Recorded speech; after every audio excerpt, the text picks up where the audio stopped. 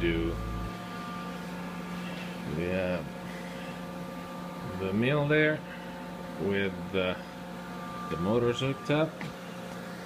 It's a Y motor. There's the X motor, and a nice piece of wood be sacrificed.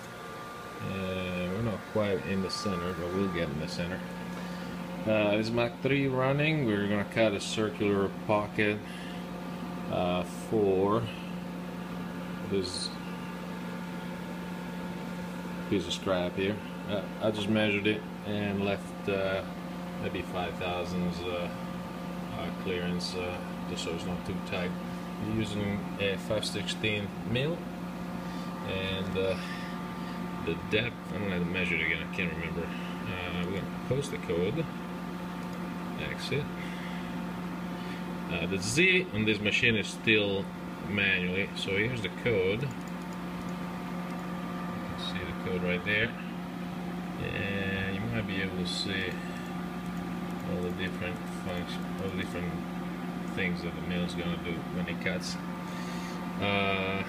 Let's see, what was the measurement of this?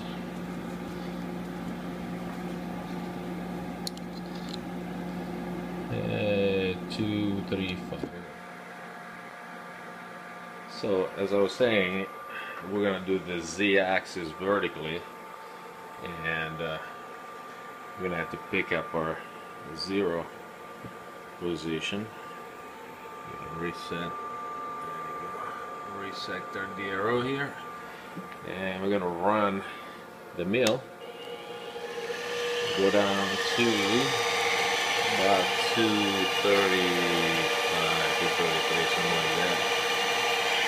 Oh, well, there's the setting.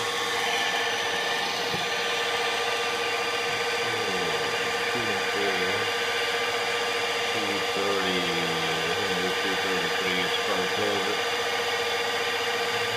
Close enough. Oh, you're just going to leave that right there. We're going to run the code off the mill here. And we're going to run a vacuum so that that dust doesn't go into all of the mechanics of the mill. So we're going to start that. Alright, program is running.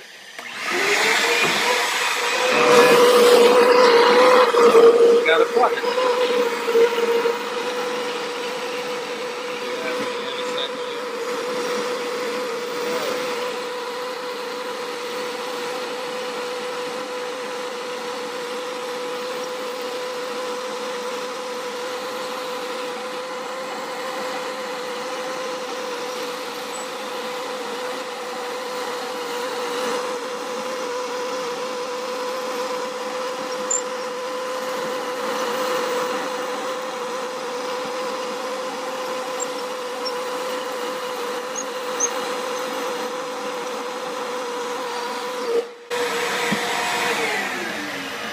That's it. That's all it took.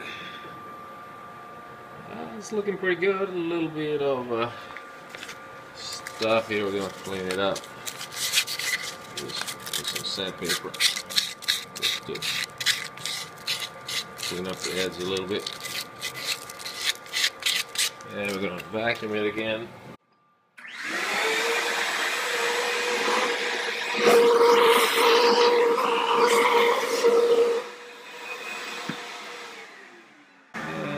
Let's see, where's the piece? Here it is. Let's see if this fits.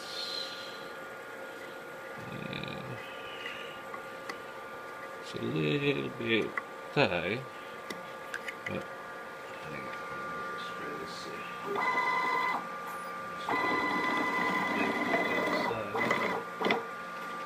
And let's see if we can persuade it.